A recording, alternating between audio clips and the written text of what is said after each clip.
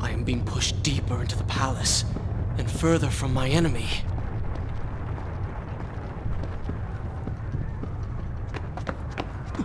My arm! What's happening? What has the Vizier done to me? I don't... Everything had come full circle. The prince had resurrected his greatest enemy. Worse, he had accidentally delivered me into the man's hands, unleashing a nightmare plague across Babylon. As if this was not enough, the prince had nearly been transformed by the sands himself. Though he had avoided death, he had not escaped entirely untouched. Wake up, Prince. Wake up. Wake up!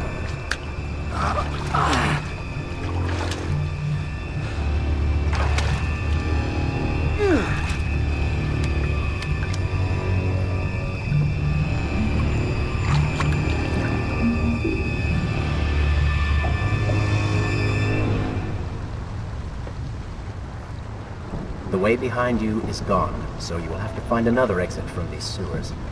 Be quick about it. Start moving. What?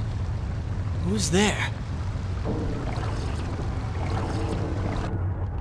Is this where I should resume the tale next time?